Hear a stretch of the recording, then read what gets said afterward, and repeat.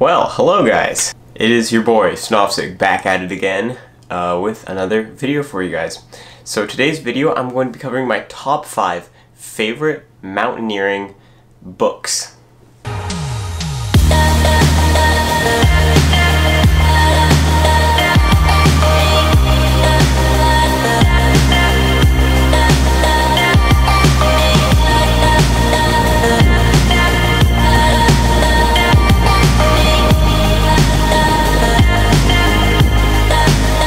Get right into it. These are 5 books that I would heartily recommend you checking out from the library, purchasing, reading, looking over.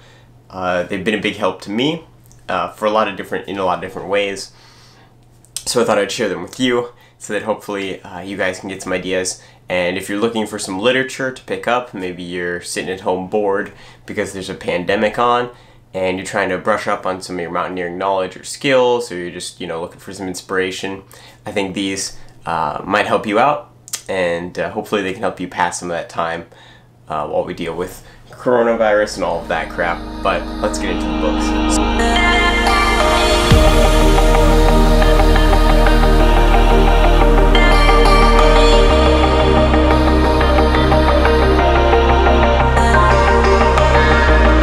Number 5. Now this is a regional one, so bear that in mind, But if you're in the Washington area, I cannot recommend enough the Becky guides. There's 3 of these. This is the first edition. I also have the second edition over there. I have not purchased the third edition yet, but I plan to. And they're sometimes referred to as the Becky Bible. Fred Becky is a climber and historian who has had an extensive knowledge of the Cascades. He pioneered tons of routes throughout the Cascades, lots of first ascents, first winter ascents, all sorts of things. He went everywhere, and he knew a ton about the mountains here, and he basically condensed his knowledge into these 3 guides. And the 3 guides comprise the entirety of the Cascade Range in Washington, and if you flip through them, he's got all sorts of useful information. It lists all sorts of the main mountains, and it lists information on them, who made the first ascent, when, the first winter ascent. It lists route information, route variations. He's got like climbing topos, he's got some handy sketches of the mountains, there's some lovely pictures, and it's just a really, really in-depth, useful book. It's sort of like Summit Post before Summit Post was a thing. Now it does only cover Washington, of course, and the Cascade Mountains in Washington, but if you do climb in the Cascades, or you'd like to, or you're looking to learn more about them, this is a fantastic resource that has a ton of information. And if you do end up getting the whole set, it may set you back a little bit, but they're so worth it, especially if you spend time climbing in the Cascades.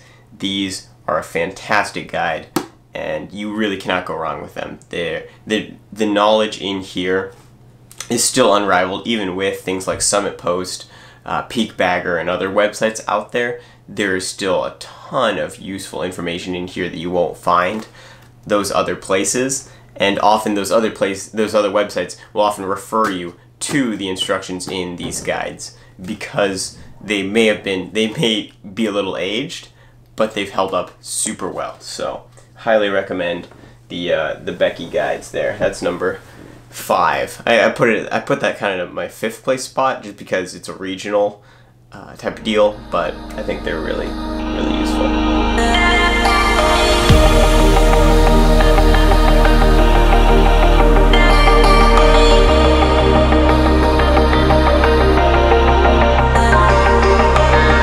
Now, number 4, this guy. This is a Write in the Rain notebook. You can purchase these for about 10 bucks. They make various different sizes and shapes of these. You can get smaller ones, you can get green ones, but this is just their classic yellow notebook. And although this technically is not a regular book in that sense, I personally would really recommend these guys. And what I love about them is they're small, lightweight, and of course waterproof, so you can take them out in the field with you, and you can do a ton with these. I use mine as like a journal. I'll use it as a sketch pad when I'm out in the mountains. I can use it to write down information so I don't forget things, trip planning, all sorts of things. These guys are super useful, really versatile, and I would just really recommend having a notebook out in the field with you. There's a lot you can do with it. But what's also really cool about these guys is if you do go out there and you do sketch or draw, or you make some art, or you journal in these while you're out in the mountains, I find that it's really nice to be able to come back and reflect on your trips and things. And if you save these, of course, after your trips, as you fill them up, it can be really cool to look back on these and reread about your adventures and look back on all of the cool things you've done and remember, what it was like to be out on that trip. And especially in times like this where we might be a little more confined to our houses, we might not be able to get outside or go on as epic trips as we might want, it can be really valuable to have a written record of the places you've been, the emotions you've felt, the things you've done, so you can look back on that, you can remember that, and hopefully that can provide some inspiration for the future once all of this pandemic stuff calms down eventually. So I'd say getting one of these, a Write in the Rain notebook, can be super useful for journals, for art, all sorts of things. That's my fourth place spot. Again, fourth place just because it's not like your typical book. I think they're still really valuable.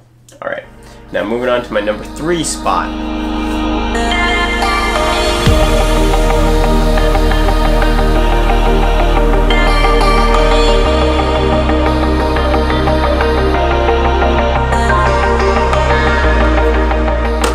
Mountains of the Mind by Robert McFarlane. This is a really cool book about the history of mountains and mountaineering and the human fascination with mountains and how that developed and how mountains went from being something that were feared as a place that was seems very dangerous, that no one wanted to go there, and how they transitioned to being a place where people are actively trying to get into the mountains, to look at the mountains, to climb the mountains, all of that.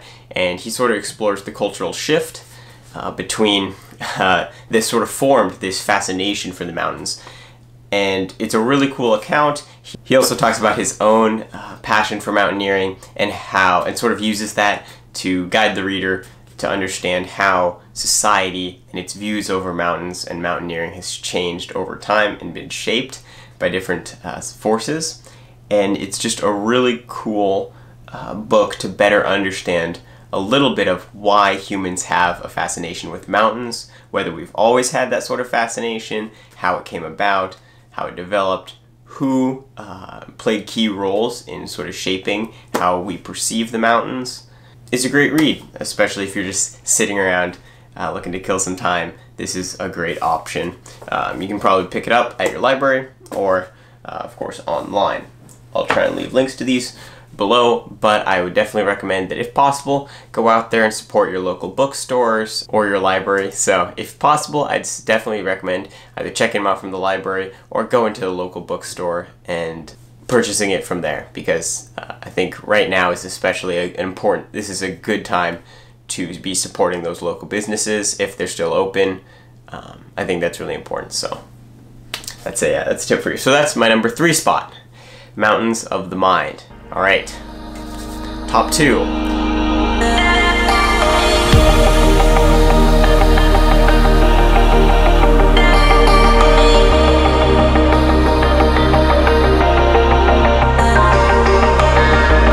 My second favorite mountaineering book, Training for the New Alpinism, a manual for the climber as athlete. This is a really awesome text. It covers all sorts of physiology and exercise science, and it has a ton of knowledge about training as a climber, a mountaineer, an alpinist, whatever, and it will help you become not only a better athlete but a better self-coach. It will help you plan your training better, and it will help you train better, and by training better you can accomplish bigger goals. And this has been a really useful textbook for me for developing training for my goals, and it offers so much knowledge and so much information that it can really be scaled to almost any sort of goals. And it's just an incredibly useful reference book to have. It's got tons of great images. It's got plenty of diagrams and things. It gives you example exercises, certain workouts. It explains everything. It walks you through the physiology. It talks about dealing with injuries, mental things, all sorts of things.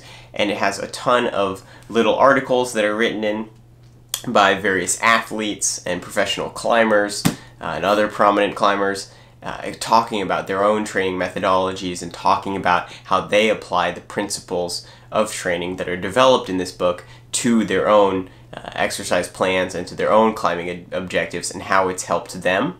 And that helps you to understand the importance of the principles that they lay out in this book, and just the overall impact that effective and smart and planned training can have on your climbing. So if you're really looking to step up your mountaineering or alpinism, this is a great manual to help you plan how you're going to get to that sort of next level and how you can accomplish some really big goals. So I've really enjoyed using this one. Would definitely recommend grabbing a copy of that.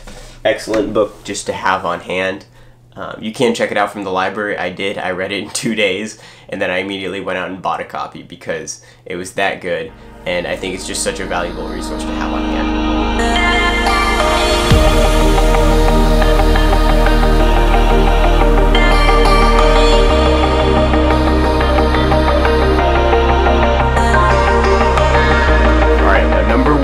Probably saw this coming.